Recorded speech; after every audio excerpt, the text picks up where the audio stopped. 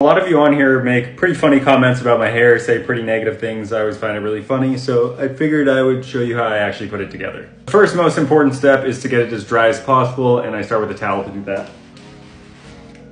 Now that it's a little bit drier, I will just part it using my hands. I don't use a comb or anything till I have my natural part. That one's not actually built in. I just do it myself. Next most important thing is the hair dryer. I need to get the hair as dry as possible before I put the product in.